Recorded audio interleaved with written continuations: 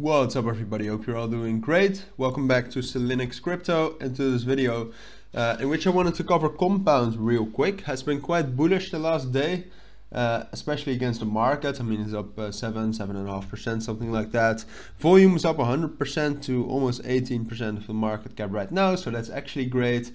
And I think Compound is a great project. I think I hold some of it on some sort of a wallet, but I'm not completely sure.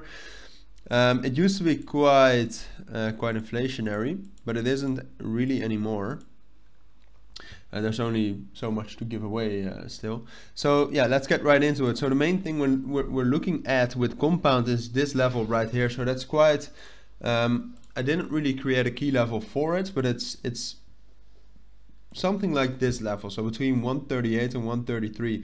And what's going to happen with Compound in the upcoming days really depends on what we do at that level. Because if we manage to break that level, so that could be right now, after breaking this 200 EMA, the golden line, but that could also be within the next 3 days. But if it takes longer than 3 days, we're probably not going to break that, and we're probably going to have the bearish scenario, which would be if we do not break it, or if we drop down to like 124 again, then I think it is more likely that with Compound we'll just kind of consolidate, because I do think this full key area will hold.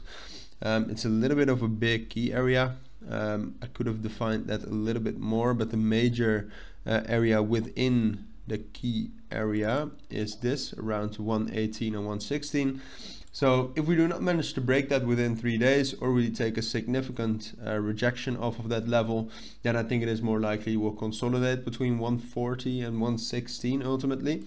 But if we do manage to break above 138, and it would be better to break above 140, but breaking above 138 would be fine as well.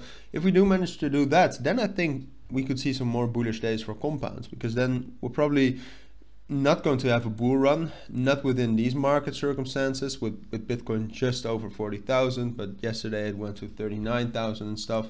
But I do think we'll be able to start an uptrend to at least 160, with some resistance at 146 and 152. But still, that would be great for Compound, I think, because that would actually bring us at levels we were at when the whole market was bullish again. So if, and let's dream, if the market becomes more bullish, then being at these levels means that we're more easily going to get higher local tops. But that's a little bit too far in the future, because we don't know which scenario is going to play out yet. As I said, really depends on this level right here. But having said that, that's basically my analysis. If you do have any questions about the analysis, please let me know down in the comments. As for now though, thank you all for watching and listening, and I hope to see you all in my next videos. Bye.